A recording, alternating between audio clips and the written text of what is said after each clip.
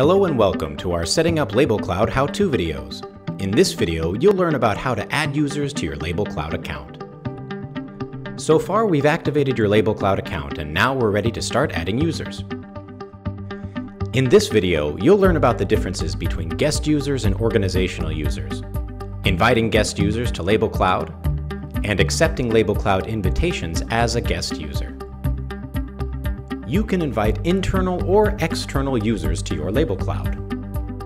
If your company uses an organizational directory like Office 365 or another Microsoft Business Service, invite your users as a directory administrator and grant NiceLabel access to your directory so your users can access NiceLabel with their existing accounts.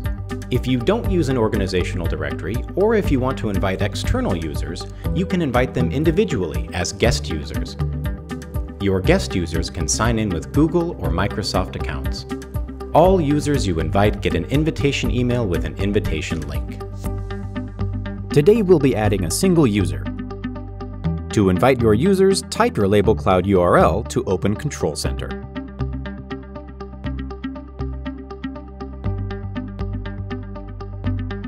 Once you're in Control Center, go to Administration, Users, and click Invite Guest User.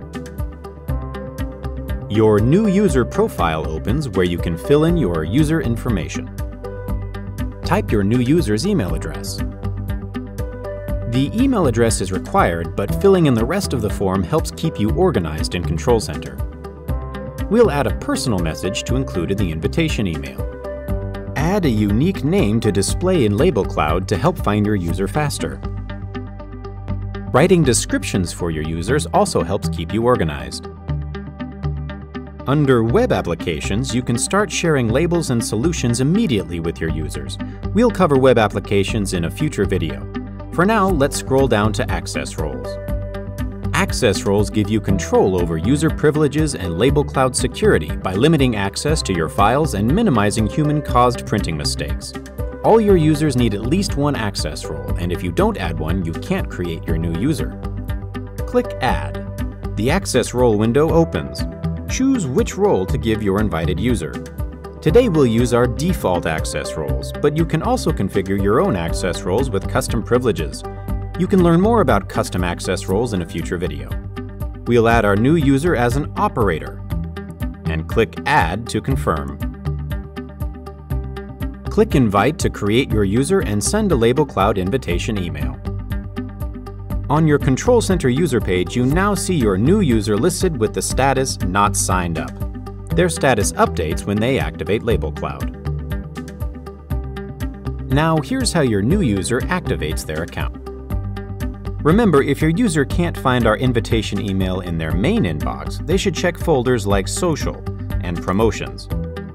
If your users still can't find their invitation email, have them contact your NiceLabel representative or partner for help. Here we have our activation email. Your user can see the personal message you wrote and then click Sign in and activate your account to do just that. Now your user is successfully signed into Control Center. Once they click here to download NiceLabel software and connect it to Label Cloud, they can start printing labels. Back on your administration user page, you can now see your user status listed as active, so you know they're all ready to go. That's it. Thanks for watching. For more tips on setting up your Label Cloud account, check out our other videos and learn how to do more faster with less.